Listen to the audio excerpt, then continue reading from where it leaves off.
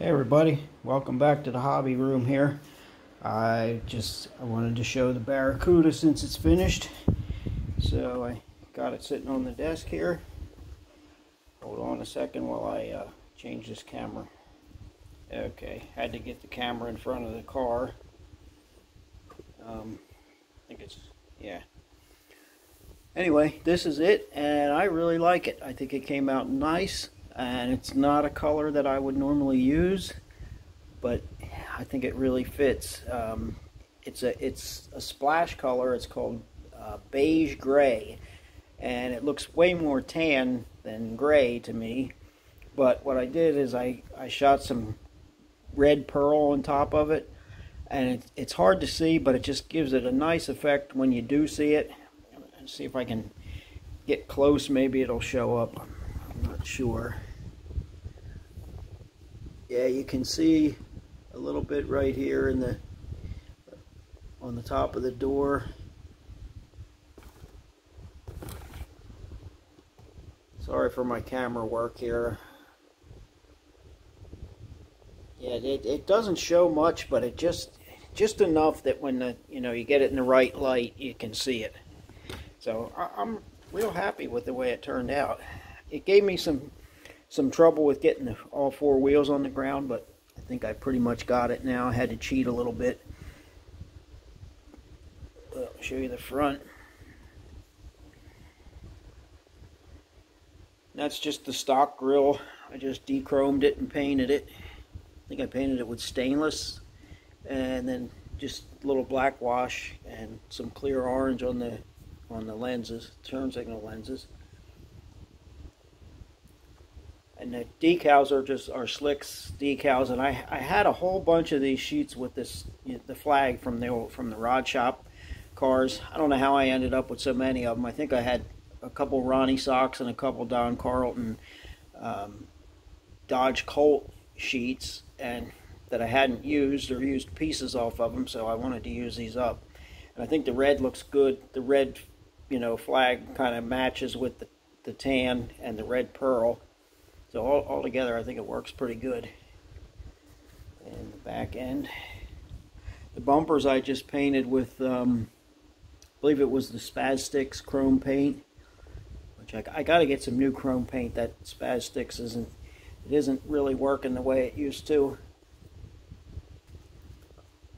And I did the decal Zeus buttons on this one. I didn't want to use up all my photo etched ones.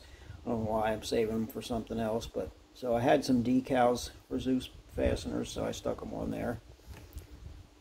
And it's got a hammy, wired, plug wires, not really much more detail, just plug wires.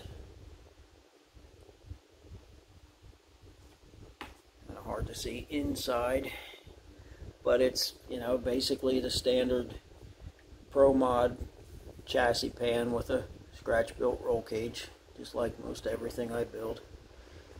And the wheels are resin, tires are resin. Underneath, nothing fancy, but it looks good on the shelf. Like I said, I'm really happy with it. I'm surprised for what I would call a drab color. It looks really cool.